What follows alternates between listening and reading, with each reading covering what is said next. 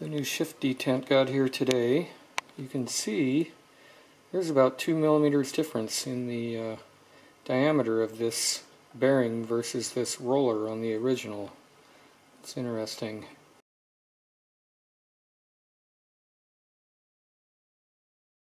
Clearly it's a lot wider than the original roller.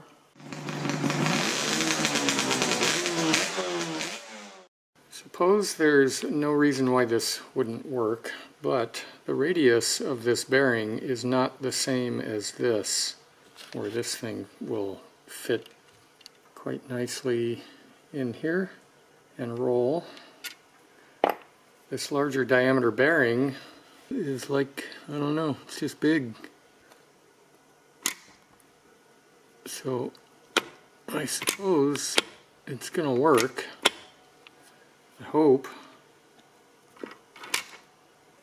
It seems to be working.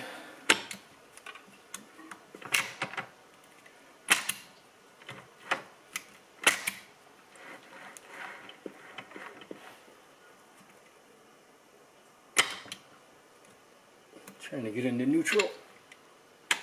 There we go. Yeah, I don't know. I may try to call the guy tomorrow and just have him explain to me what's going on, why this bearing is 2 millimeters bigger than the roller on this one. But it seems like it's going to work fine. Maybe I'll take that nut back out and blue Loctite it now, on the assumption that it's going to work.